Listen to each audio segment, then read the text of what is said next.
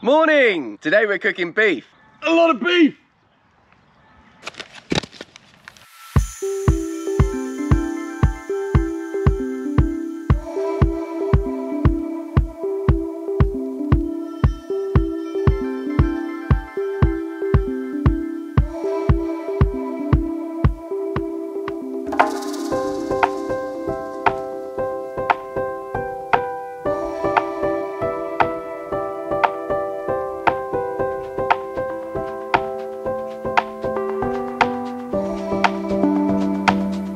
So the fire is probably the most important bit. It's been going for an hour and a half maybe. Just getting a load of logs on the fire to get it really hot, because what we're trying to get is these embers underneath. So you just got to let a load burn down. Today we're using apple wood. This has been dry for 2 years, so about as good as it gets. And we are going to be cooking on our Asado cross again.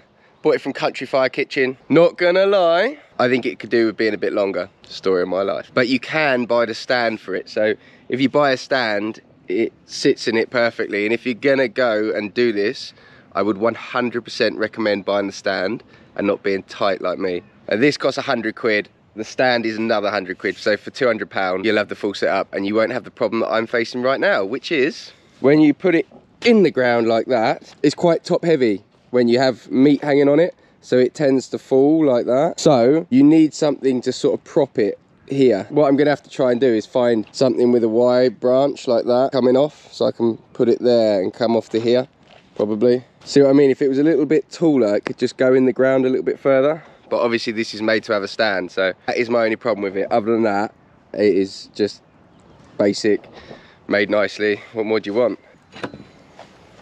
Something like that, just to stop it falling. We are actually still lambing. We've got about 40 ewes to lamb. We weren't planning to do this until next week, but the weather is about to get very wet next week, and we thought, why not? Why not do it now? That's also why I'm about 2 hours behind getting the beef actually on, because we're still lambing and we're still having to do the normal lambing stuff. So we might be eating it a bit late, but... Right, so I reckon that's about good to go. Let's deal with some beef.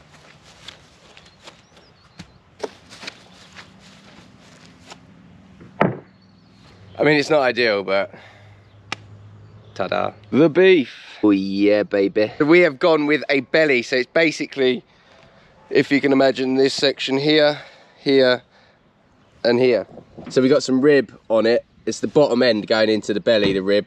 Up here would be like your rib roast, rib eyes, all that sort of stuff. And then into the belly. It's 23 kilos of it. It's pretty hectic. Really want to try all this because I wanted to do like a party in the summer. And we thought we'd try beef. I have no idea what I'm doing, but we're gonna roll with it. I'm probably just gonna trim this up here.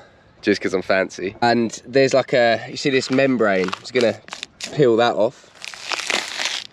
Like that. All the way off. Trim up the edges and then a little bit of salt. Wire it onto our cross. Put it over the fire. And then we're gonna make a brine for it.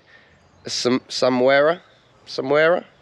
It's very similar to what we did with the lamb, but perhaps a little bit beefier. We haven't got all the ingredients we need, and it's Bank Holiday Sunday, so it's fine. We're gonna just roll with it. I haven't really done any homework on this, but we were looking to try and do it for about 12 hours, but it's currently just pushing 10 o'clock. We won't get that on until 10:30, so we'll probably do 10 hours, eat about 8 o'clock tonight, something like that. We're just gonna see how it goes, but let's get cooking.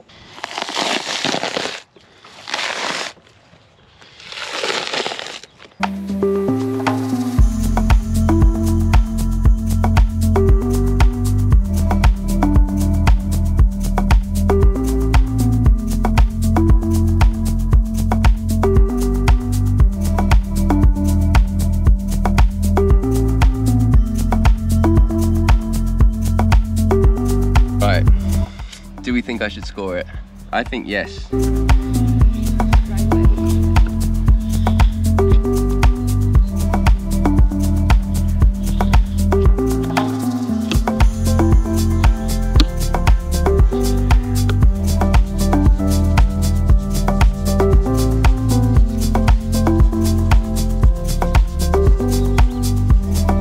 So far so good. Now I just need to wire it to my cross. Just iron up what's good. So that bit goes in the ground and these are adjustable so you can move that up and down, but I think it's probably, I might move that one down a touch. And then I'm probably going to stick a wire through here, there. So 5, maybe 1 in the middle. With the lamb, it's got obviously the spine all the way down, so it's quite tough, whereas that might fold a little bit. Yeah, we'll probably do 1 in the middle. Okay. There she is. So big, it's ridiculous, look at it. 2 things. 1, I never ever ever wear white. Why I chose to wear this cream number when I'm cooking over an open fire, meat, soot, just.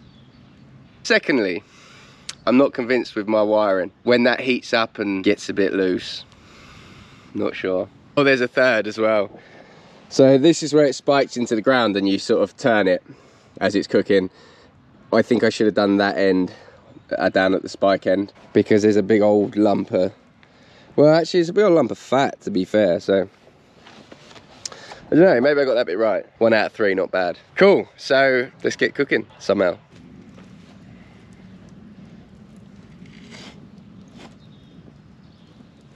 Oh, I reckon it needs to be more like that. The beef is on, it is 10:39. Just got to do a few adjustments here and there. She is cooking. She is cooking good. Now you can see that it's a little bit cooked. Don't panic, it'll be fine. It just takes a second to work out sort of adjusting it. And if you have to nip off and do stuff and come back, it just takes a second sometimes to adjust the heat. So if it catches a little bit, it's not the end of the world. So now we've got to make our brine. Really basic brine. Onions, sugar, red wine vinegar, oregano, garlic, black pepper, salt, and then we've got some parsley and thyme and a bit of water. That's it. Oh, and then I bought a squirty bottle to squirt on this time because I'm a pro.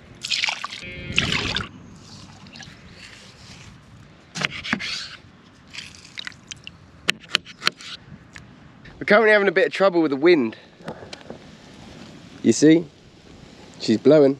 We're having to mess about the fire a bit because every now and then the wind picks up and it really heats up the fire. And also it's blowing a lot of the heat that way, so we're just trying to have a little look. Look.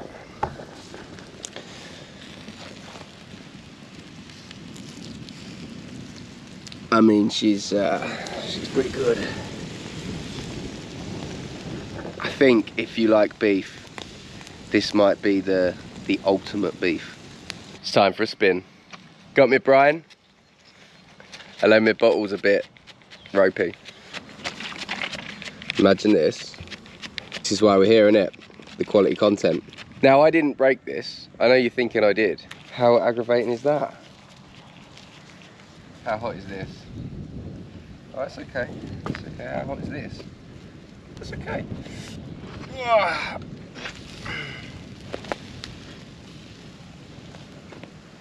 Show you this side. Oh mate, how good does that look? Bones are starting to come out. I think they're probably going to stay in. Well, I hope they are. Perhaps I shouldn't have scored around on the bones, but I haven't turned it upside down, which I'm thinking I'm going to have to because this guy isn't cooking very well up the top here. Either that or I can lower it down a bit towards the flames. Right, you also need to get like a little shovel or something because this is a bit of a nightmare.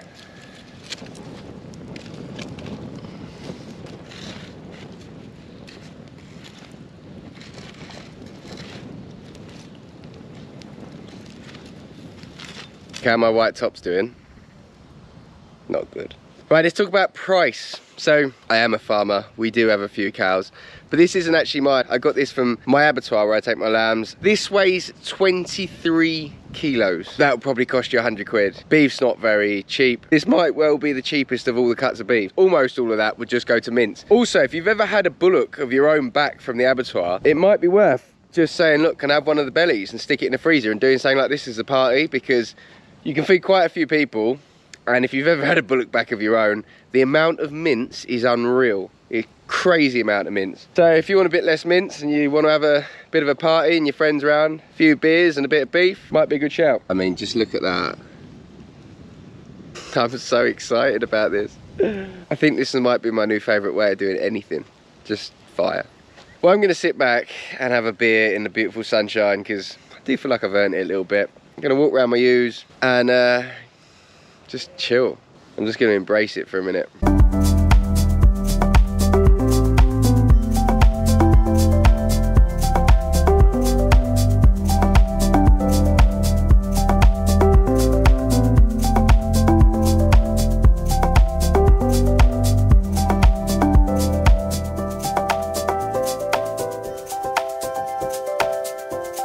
I have officially got a shovel, so I can actually get some coals out of there. I don't know why I didn't do it about 6 hours ago. I've been doing that thing, you know, when you go to a Chinese restaurant and you're a little bit special with the old chopsticks. You're not a top tier chopsticker and you're trying to eat rice. That's been me all day with these coals. Oh, baby.